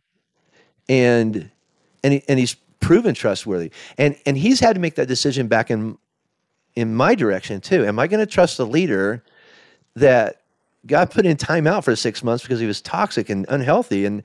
And so we have this cadence now of communication and trust and honor. But because of that, like, I have more healthy margin in my life. I have enough margin in my life that I had to have counseling around the guilt I had over margin. Does that make sense? Tell us more about that. Like, here's the senior leaders. I need to be the first in the office and the last to leave. Yeah, you really don't. You just communicated and neglect your family. That's what you've communicated, right? I need to be at everything every time, or else it's not important. Like, if you're not at staff meeting, then Jim doesn't care, or this isn't really that important. I don't need to be there either, right? If Jim doesn't speak at it, it's not right. It's like, no. When I got back from sabbatical, I had to discipline myself because I wanted to empower Jesse and my lead team. We are leading, right? But if I'm in the room, everybody defers to me. So for this guy to be perceived as the senior leader, the number 2 guy, I can't be in the room. Right. And I'm sitting there going, what's everybody think about me? Does everybody think I don't care? Do they think I'm checked out on the staff? No, I need them to say, Jesse, why is it Jim here? It's like, I'm here. Jesse needs to say, I'm here. Jim's here. We're here, right? And I had to deal with that. It's like, what will people think about me? Will they think that I'm, like whatever that is? Or so like I work offsite on Monday because like Monday is my big writing day. So I go off and I'm working, but I'm not working here. Because here everybody goes, can I have 5 minutes? And there's your day, right? So I work offsite on Monday. I come to one staff meeting a month usually and give a word or a word of encouragement. But all the staff meetings, and we do a weekly staff meeting because we still need that. We need to be in a room together. We're one staff. We're not 5 campuses. We're one church, right? And Jesse or one of the lead teams leads it, right? And then I show up and go, hey, right? So Tuesday is that day, and I'm flexible on Tuesday. Wednesday, this staff owns me. I'm in that meeting. I'm present. I'm this, I'm that, I'm that. Thursday is programming for 3 weekends out from now. I on Thursday afternoon, we do a run through of our service. I get my truck, and I don't come back on campus till Sunday. So Thursday afternoon through Sunday morning, that's my weekend, right? And I meet with the lead team in there, and I meet with Jesse in there. But Jesse is me. Our staff now sees when Jesse's here, Jim's here. When the lead team's here, Jesse's here, which means Jim's here, right? And that has afforded me such margin. I just came off a 6-week break. 6 weeks. It's part of my sabbatical comeback. My leaders sat down and went, we want you to take a 6-week block in the summer, and then another week in the fall, and another week in the spring. And then my preaching cadence right now is 4 on, 2 off. And I learned that from Rochelle. Because when you do like 3 on, 1 off, you don't unplug, right? But 2 you do, right? And so my goal is 4 off. Now seasonally, that's a little bit different. Like we have some mission trips scheduled. I'm going to go tour mission things, or maybe lead between Easter and my sabbatical. I might go a little bit heavy because I'm going to be gone so much. But that's another thing. I'm possibly looking at succession maybe 5 years from now. We're already planting seeds about that, which means I have to wean this church off me. Does that make sense? I am the primary voice. Most of the people at Flatirons came to Christ because they trusted me and then trusted Jesus. And that can show you biblically. Paul would go like, yeah, follow me as I follow Christ. And eventually I'll get out of the picture and you just keep on going, right? Because I have a lot of people come in here. I don't trust church. I don't know, but I like that really handsome bald guy on stage. I trust him, right? And he makes sense. But that means that whoever follows me is a sacrificial lamb. And so I'm working with Sean Morgan and some different people like that to say, like, how do I prepare the soil? Before sabbatical, if you would have talked about succession, I would have looked at you and went, what? Like I remember saying one time, if you say, but what if you get hit by a bus one more time? I'm going to throw myself in front of a bus, right? Because it's like, do you want me to die? Do you want me to leave? But now looking back, they were going, I think that they were, I don't know if they were even thinking of it. you might burn out on us any moment here. Nobody said that to me, but do we have a plan? That's what I think was in the back of people's minds. Or it's so dependent on you, Oh, yeah. it would all fall apart. And it totally dependent upon me. Yeah. And that felt good. Oh, it's too heavy for one person. It's too much. Crush me, right? Now, like I'm looking at, like my elders sat me down and went, what can we do to help you get ready for after that? Like, what? No one did that for my dad. Like he died of cancer poor. It's like nobody's looking out for him. Nobody's thinking about, hey, Chuck, when you're not here anymore, how can we make sure that you and your mom, you and your wife are? Nobody thought about that. These guys are going, hey, how can we come alongside you? How can we do this? How can we do this? How can we prepare you for that? We want you to be healthy till the day you walk out of here. And how about this? After you leave here, will you help the new guy? What? Right? I think Sean said it best, is that the most important thing about my succession plan whenever it happens is not who succeeds me, is did I prepare the soil, the Flatirons soil, for who God's going to plant here next? Because otherwise, that doesn't feel threatening to me at all. The healthiest thing I can do is we had 4 different teachers come in over the 6 weeks I was gone. And they were quality teachers, but people went, oh, there's voices other than Jim. That's not threatening to me. I'm trying to play a longer game now. Whereas 5 years ago, that would have been threatening? Nobody's speaking on my stage, and I want to read their sermon before they get up there. As a matter of fact, if you're going to have somebody come in and speak, make sure they're worse than me. Right? Wow. Okay, well, you named something Nobody's that gonna I've say never that had out loud. anyone... No one's going to say that out loud, but it's 100% true. Absolutely. It's like people feel threatened by greatness, right? Mm-hmm. Jesse, I got to ask you, when Jim came back from sabbatical, what was the response? Like, were people thinking this can't be true, or I'm just afraid he's going to be the same, or who is this guy? Like, what and what need? I'm sure there were apologies that needed to happen. Like, tell us about that process. Yeah, when Jim got back, I mean, it was our highest attended service in years when Jim came back, because to the church, they were like, our pastor's back. We're so excited. For the staff, there was a lot of uncertainty. We still hadn't fully yet leaned into, we are all guilty in making this the toxic workplace that it was. That still was something that was going to come probably another year later. And so there was fear, there was hope of like, man, I hope he's different. I hope that God takes this. And I remember we were recruiting a worship leader, and he asked us, and while Jim was on sabbatical, and he goes, so is Flatirons in a dip, or is Flatirons on the decline? And I just remember looking at him and going like, wow, Kevin, I don't know. Like, I don't know which one we are. And so much of it was dependent on how Jim came back and how the staff responded. And so there was still, I would say, probably half the staff had some animosity toward Jim at times. And so Jim came back, and he met with every single staff in groups. Yeah. And I think, how many, 22 meetings? I thought it was going to be the tour of shame, to 20 meetings over 2 weeks with every staff person, from facilities to worship team to everybody, and then a couple specialty areas of people. Like, I met with some women on staff who felt really, really offended, not just so much by what they had read from me, but just the whole culture. And so I met with them individually. And the truth is, it was eggshells. Every day felt like I'm on trial, and I'm sure they felt the same way, because everything felt like, well, my counselor actually said, I'm actually treating you for PTSD, because everything was a trigger that felt like, oh no, it feels like that. It feels like that. It feels like that. See, nothing changed, or you'll never change. And so I had to go like, okay, it's not that. It's not that. And they had to do the same. They had to do the same thing. The other thing is, I think some people,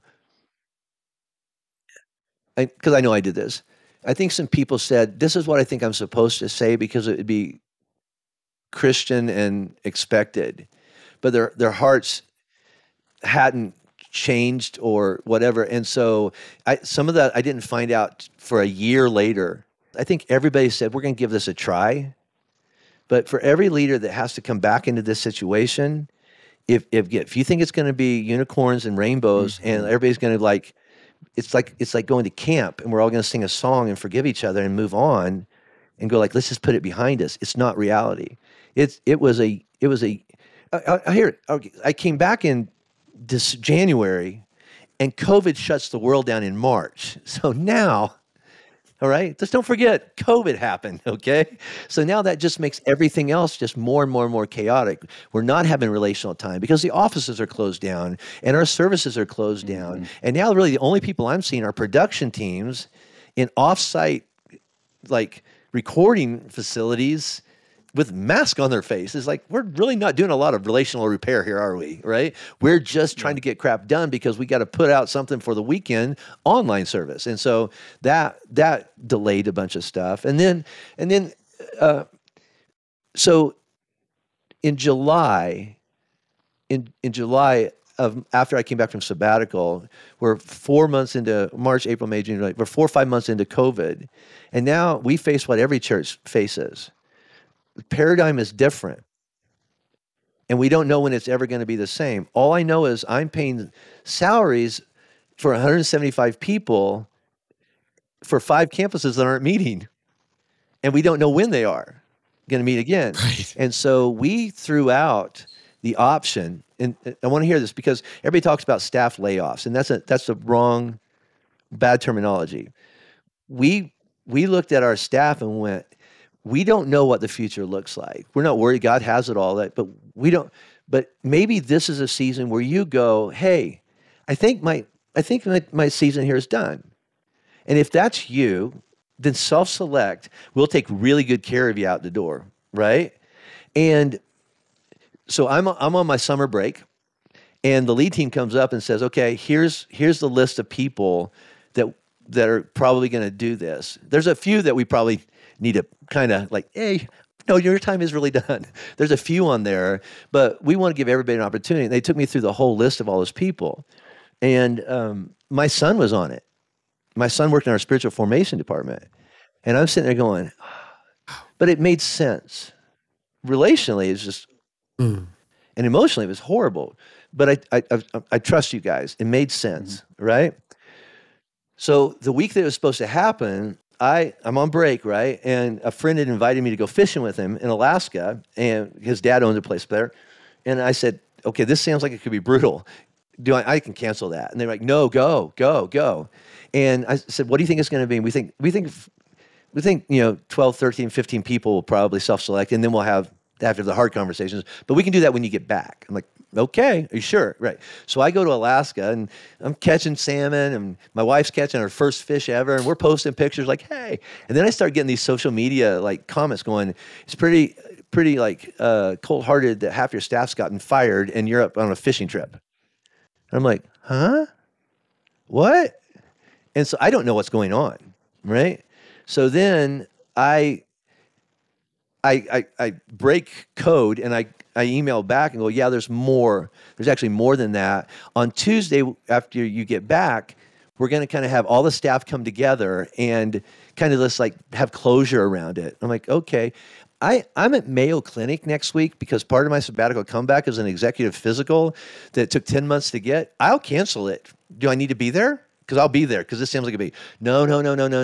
You just go do your physical. No problem. I come back to my physical from Scottsdale. I fly back in a day early, all right?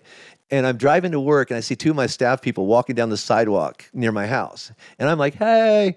And they turn their heads and walk away. I'm like, this isn't good. And I walk into my office, and I see a couple of lead team people. I went, yeah, like, so what's going on? Well, 65 people resigned. I'm like, what? Yeah, like, I thought you said 16. So 65 people resigned. And I'm like, oh, like, all right, so what about Tuesday? Yeah, it was really, really, really emotional. Did you told them where I was? No. What? Yeah, they thought I was fishing while they were having a funeral for our staff. And I'm like, I didn't know. And one of my leaders looked at me and went, why didn't you know?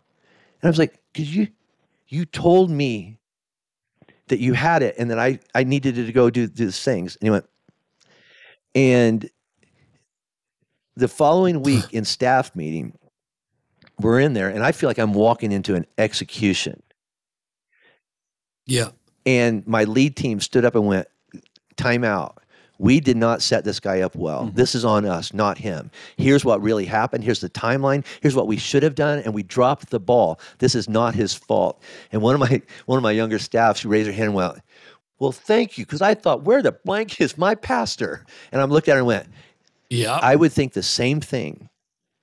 I would think the same thing. If half my friends had lost their jobs or their careers or their ministries, and my leader was off playing golf or off on a fishing trip, I would have felt the same thing. That's not my heart. You've got to hear that. And they were like, we know it's not. We knew it wasn't your heart, but we just didn't know. And that's the moment. So that was in July, before I think any healing actually ever even began. Right.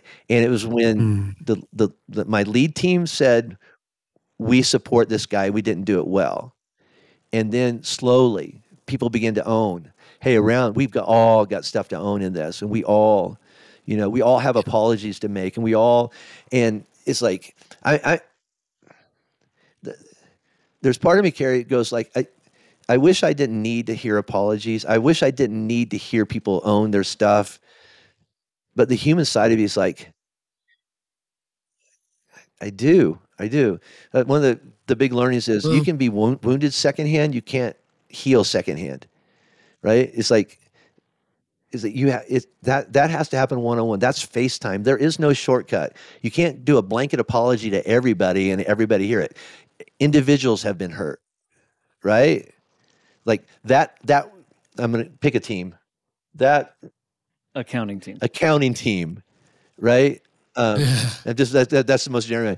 That accounting team really, like, I really hurt them or whatever it is. It's not like I can apologize to the accounting team. I have to apologize to Lene and to Molly and go, hey, I need to own this, and I know that fell on you hard. And as a senior leader, I wish we didn't need. Well, I need to own that back towards you too, but you kind of do, because there's a human being. And in ministry, there's a relational. Well, that's reconciliation, is it not? Yeah, it is. And that Jesus was pretty smart. It's like, just go face to face with somebody and work out your stuff. Do it while you're still with him on the way. Otherwise, you're going to end up in jail, right? And it's like, there is no shortcut. There is no shortcut back to healing.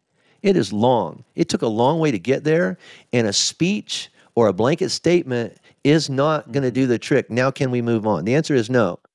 We can't.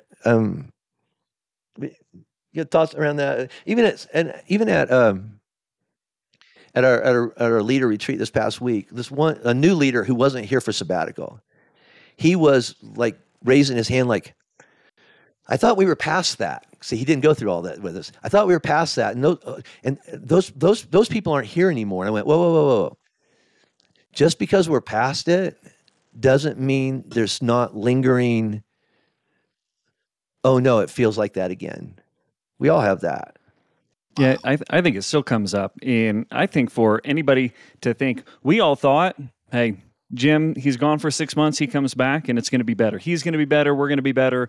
Our worst moment as a staff wasn't before sabbatical. It was 6 months after sabbatical where we were at our worst, because I think so many people were at fault for where we were, but nobody wanted to own it. And so subconsciously, we're just pointing fingers at everybody else. And I mean, Carey, when 60-some people raise their hand and say, hey, I would rather be jobless than work at the church, like, because of the environment that's been created, I think that was a moment where all of us, it wasn't just Jim, it wasn't just the leadership team, but it was everybody who realized, like, whether it was activity or the sin of passivity, or it was this judgmentalism that was like, I would never do this. I can't believe you would be like this, or Jim would be like that.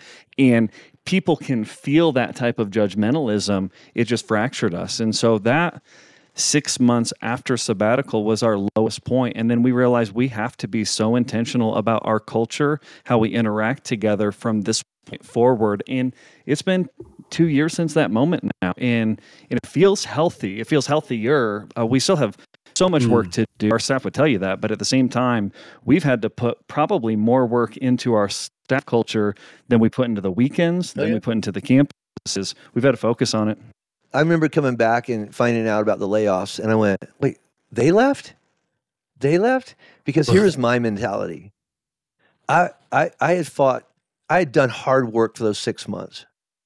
And I'm showing up every day. I am doing my best. I am fighting. I am getting healthier, and I am submitting myself. And it sounds like I'm patting myself on my back.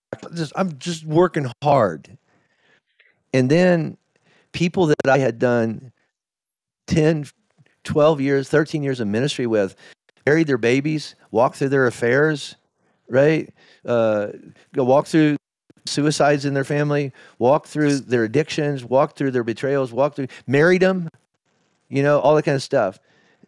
There was not a thank you or a screw you. They just left. And I'm like, what? And I just think I need to lead some leaders off the mat and go, dude, you're a human being, and relationship and betrayal hurts. Like, I don't think that Jesus at the table, knowing Judas was about to, totally deny him, was like chipper about it. I think it was like, buddy, go do what you have to do. It's like, you're breaking my heart. It's like there's a human side of that we try to over spiritualize and try to say it shouldn't matter or move on it. It is a healing process, and it's not quick. It still happens. I still get triggered. Yeah.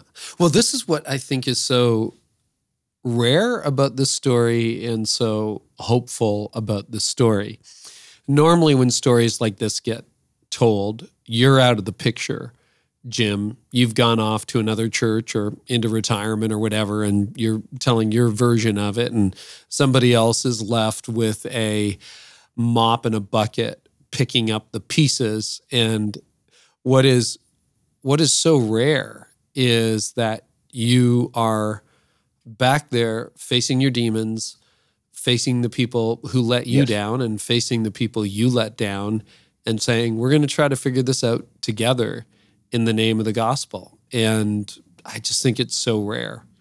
Where I'd like to maybe land the plane is there are leaders listening who are saying, oh man, we are where you were in 2018, 2019, and we don't have anything close to a resolution at this point. And, the one thing that is encouraging, you said your governance wasn't perfect and you made a lot of mistakes and you're revising it now and you're changing your culture. But at least your governance intervened and got this moving in the end in a more positive direction. You said you may not have listened if somebody came to try to do an intervention, but knowing what you know now, for leaders who are listening, who may say, hey, we're in a similar position. We have a toxic senior pastor, senior leader in the church, toxic board, whatever it happens to be, and they don't see it. What advice do you have to them? First of all, be very careful and choose your moment. And that moment will be after a lot of thought, prayer, and even maybe some counseling about like, hey, this is what I'm feeling, right? How should I articulate this? Then I would pick, so let's say a junior person on staff has some energy around decision or a posture, whatever it is, okay? One is pick your moment really, really, really carefully, and don't use any accusative language, because a person in my position who's feeling the pressure of carrying the ball or whatever is going to get defensive really, really fast. Everybody this side of Jesus is, if you put a finger in my chest, you're going to get a chest full back. You just are. You call it insecurity, or they should be more mature than that, blah, blah, blah, blah, blah, okay? It's a human being who's feeling the pressure, and one of the symptoms of his pressure fell on you, okay? So your posture needs to come in of, help me understand. Those are my favorite 3 words. Put that in your marriage handbook, in your parenting handbook, in dealing with your parents' handbook, in dealing with whatever it is.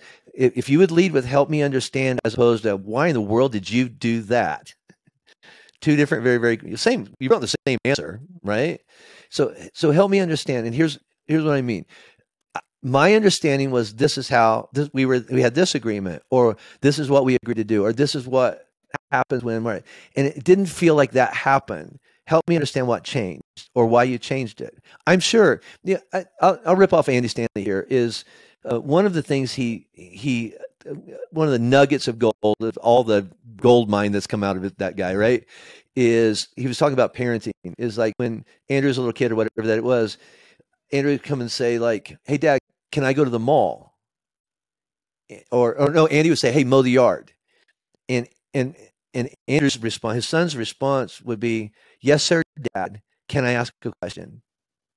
So the answer is obedience. I'm on board, Dad. Right? I have a question. Help me understand. Right? Yesterday you said I could go to the mall from 3 to 6, and I could mow the yard the next day. Did something change? I'm submitting to your leadership, whatever. But we had an agreement yesterday. It felt like it changed today. Just help me understand, because I'll mow the yard, right? And then Andy's response was, "You're right. I forgot about that. Go to the mall. You can mow on Wednesday," right? And so when somebody comes in and says, "Does that make sense?" Is like that you screwed up. You're a liar, Jim. You're a bad leader. That's what I'll hear if you put a finger in my chest at the wrong moment, right? If you come in and go like, "Hey, help me understand something," because here's the paradigm I was operating under.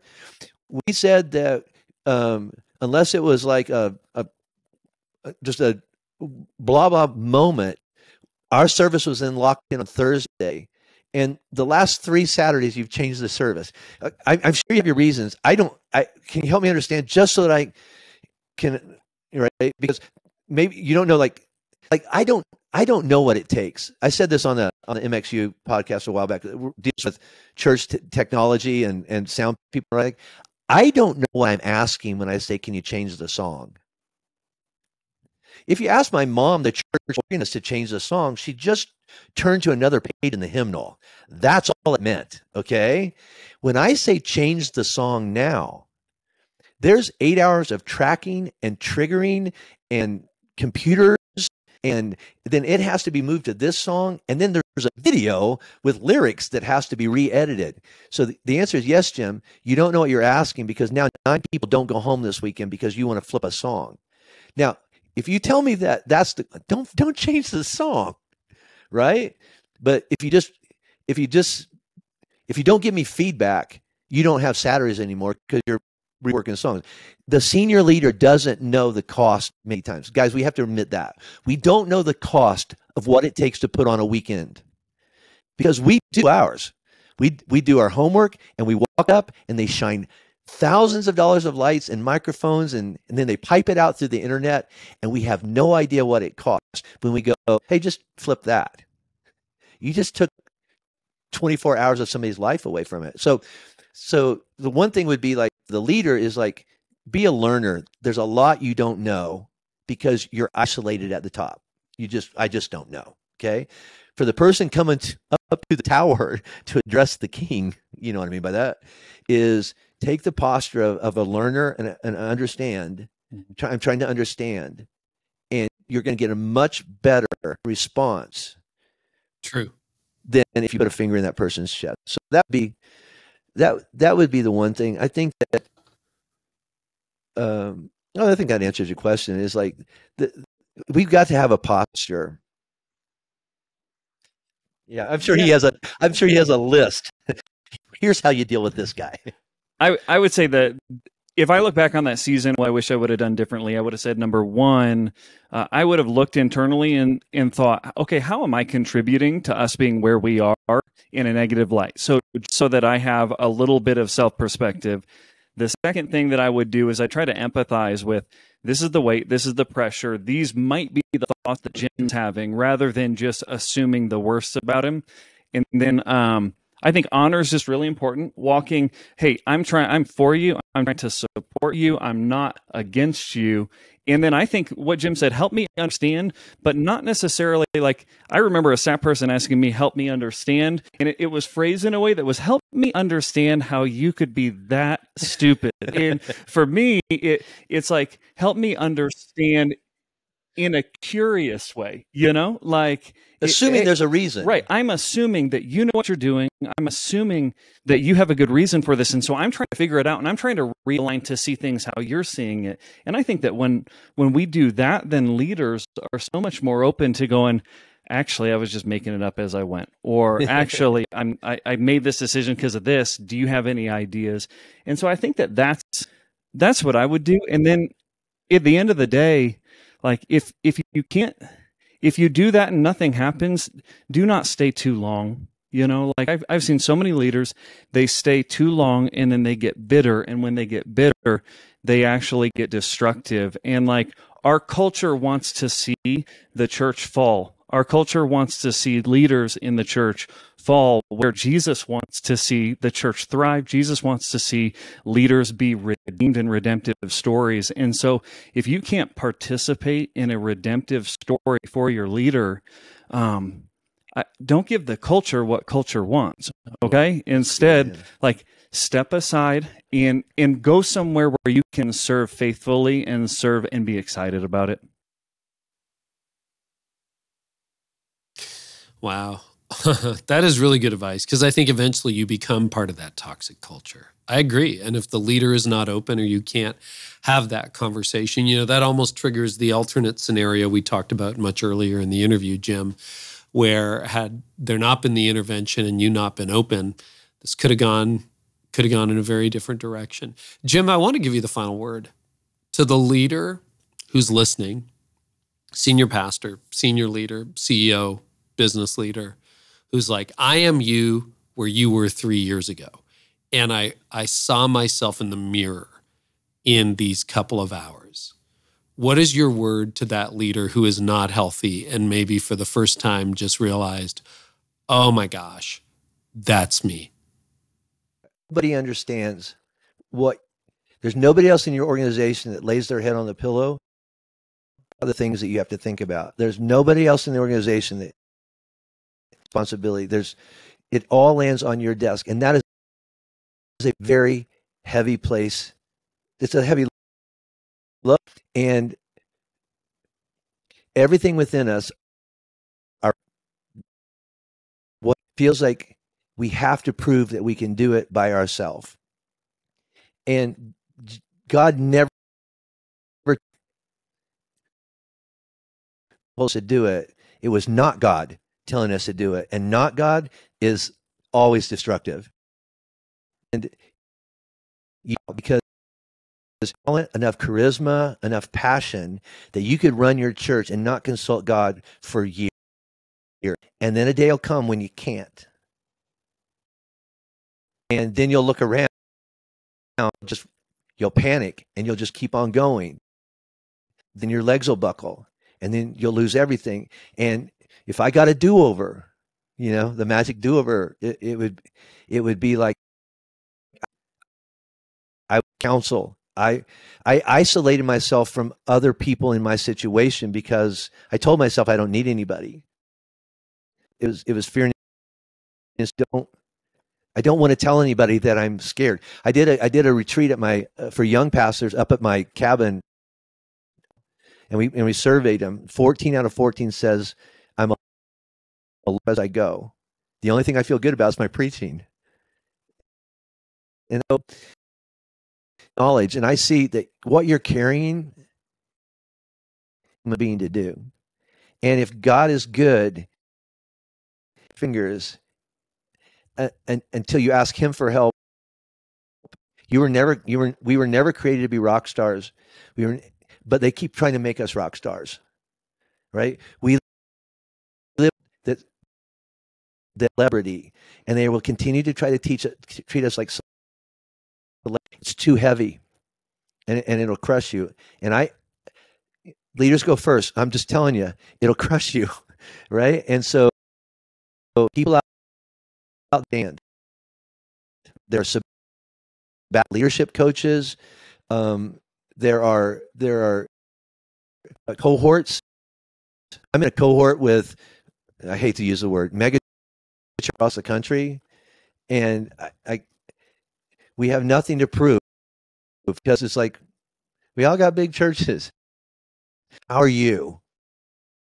And it's like, it's so refreshing to go like, I don't care how big that we went to that retreat you were talking about down in Mexico. All right. That's just the answer. All right. Because nobody cares. How are you looking at succession? How are you looking at conflict? How are you older guys dealing with millennials, dealing with the old guys? You know, and it's like, and we're having those conversations. I think I feels like a noble and right thing to do. It's very short-lived. So it's not weak to say you need help, to say that you don't know what to do next. And if you'll relationships, like I've got this here, is like, it doesn't mean you're a weak leader if you ask for help. And I had to learn that the hard way. The wisest thing I ever did was surround myself with people who the parts of love. That I can come back to that. I can't go. He's not real, and I can't be Rockstar Jim. I can just be who God's wired me to be. And all the crap, he loves it. But we're a good team. I like leading in I hate it, and it got shoved down. It's collaborative. It's like, no, it's not. It better, but it's a learned thing. I'm learned it. And leading right now with Jesse, I say I'm going to succeed because I want to. Not, like I could do this for a long time, you know. And so it's. But there was a day, man, on a May 19, I thought it was over. I was really redemptive, and the Holy Spirit was really redemption, and it's a good story. It's still playing. It is possible. It is. I'm experiencing it. Guys, listen, I really appreciate it. I think you really helped a lot of leaders. And my prayer is that you also help the church get healthier. That's why we're doing this conversation. I can't thank you both enough for your transparency and your honesty. Thank you. Thanks so much for watching the Carey Nieuwhof Leadership Podcast on YouTube. If you haven't subscribed yet, do so. Share it with a friend and leave us a comment. And I've got 2 things I want you to do before you sign off today. Number 1, if you're a church leader, would love for you to go out and visit hegetsuspartners.com/Carey. Click on the link, because here's what's happening. There's a $100 million campaign going on, basically sharing the gospel with the world. And if you become a partner for the He Gets Us campaign, here's what happens. People who are interested and respond to the ad get connected to your church. It's an opportunity for you to enter into dialogue, have a conversation with them, people who are really authentically exploring Christianity. So go to hegetsuspartners.com/Carey. And also, if you haven't yet checked out the Art of Leadership Academy, make sure you do so. The Art of Leadership Academy has over 150 high quality, done for you resources for you and your team. Whether you're leading a church or whether you're leading a small business, you're an entrepreneur, it's done for you. I will train you in communication. I'll train you in team leadership. I'll train you in so many different things. We have PDFs, videos, downloads, cheat sheets, you name it, we've got it. It's ready to go. But it's beyond that. The Academy is also a community. I do live monthly coaching calls. We have an incredible community involved in daily dialogue. It is troll free, and it's available for a very low membership fee every single year. Would love for you to check it out. Make sure you check out theartofleadershipacademy.com. Click the link and we'll see you inside there, because here's why I started it. I graduated law school. Nobody taught me how to run a law firm. I graduated seminary and nobody showed me how to run a church. Had to figure it all out. So that's why we created the Art of Leadership Academy. It'll help you lead and help you thrive as you do it. Thanks so much for watching the podcast. We'll catch you next time. And I hope our time together today has helped you thrive in life and leadership.